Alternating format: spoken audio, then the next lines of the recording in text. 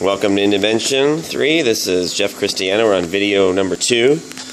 Here we have poured the remnants of the last hips, the d-Limonene that dissolved the hips for another object into this plastic bowl made out of PET.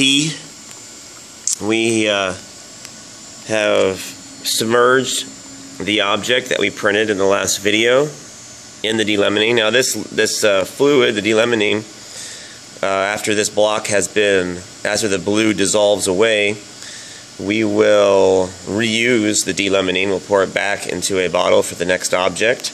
We've got a time-lapse camera on the object, and I will be posting that video. The great thing about this support material is that you can print pretty much anything you want and have crazy architectural, different kind of artistic shapes, and then just dissolve away the blue, leaving behind a beautiful object that people will be amazed and wonder how you printed that object.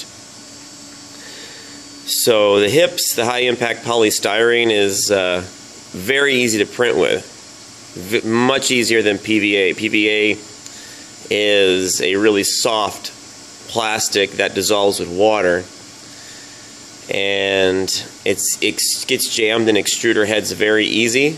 The PVA material, it absorbs water at a very fast rate. You almost have to extrude PVA inside a plastic bag with decusant to absorb all the moisture.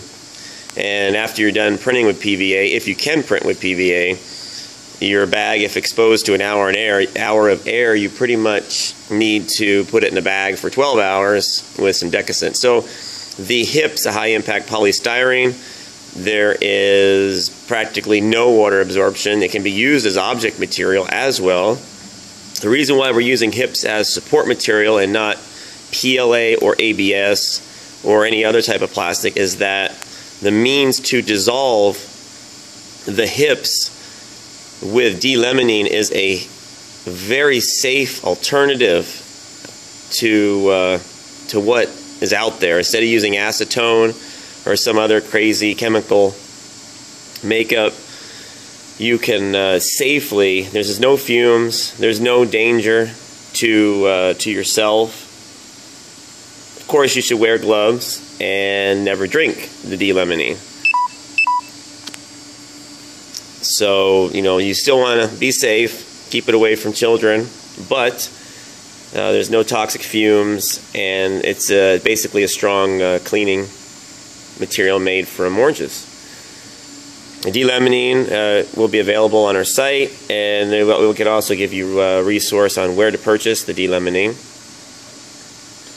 So we'll see you back on video 3 after the block has dissolved, and I'll also be posting the time-lapse video of this of the blue hips dissolving, and I will see you in the next video.